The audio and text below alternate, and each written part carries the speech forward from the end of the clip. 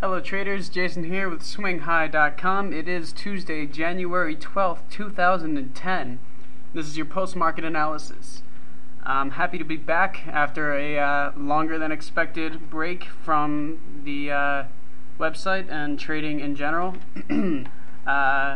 Basically, I was on break from school, I broke my wrist, and I did not expect to be in so much pain and have so many things going on. But back now, things are happening in the markets for sure. Last night, I said in my post, I'm not sure many of you caught it though, watch Alcoa, because when they came out with earnings, they kicked off the earnings season, and it looks like, and it is true, their earnings came in much worse than expected.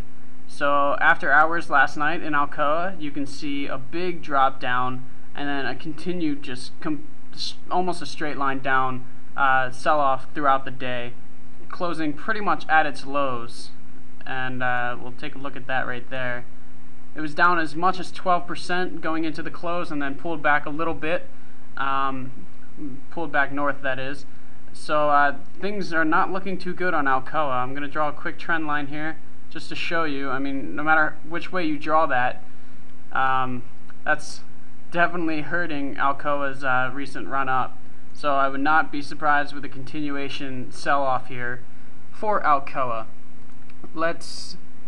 Well, I mean, that impacts the market in a few ways. That could affect what traders expect to see out of this earnings season. Kind of set the mood as this might not be such a great earnings season, and that has traders worried.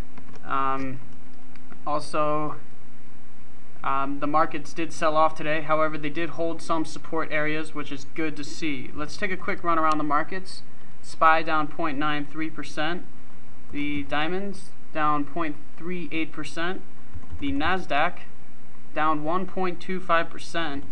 The Russells down 1.1%, give or take. And the financials down almost 1.5%.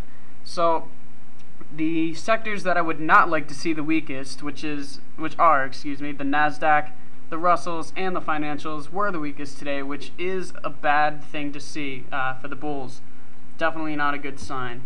Let's take a quick look here at the action on SPY. This is the S&P 500 tracking ETF. I use this because it has volume, which is a pretty important indicator. So as you can see here, we gapped down with that Alcoa news, tried slightly to fill the gap, but then just sold off pretty hard between 11:30 and 1:30. And then we put in our low around 1:30 and kind of chopped sideways from there.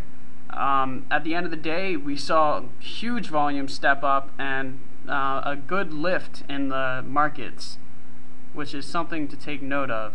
So on the daily chart here of SPY, we do have a reversal pattern here, nice hanging man reversal pattern right here, and definitely a pullback on good volume.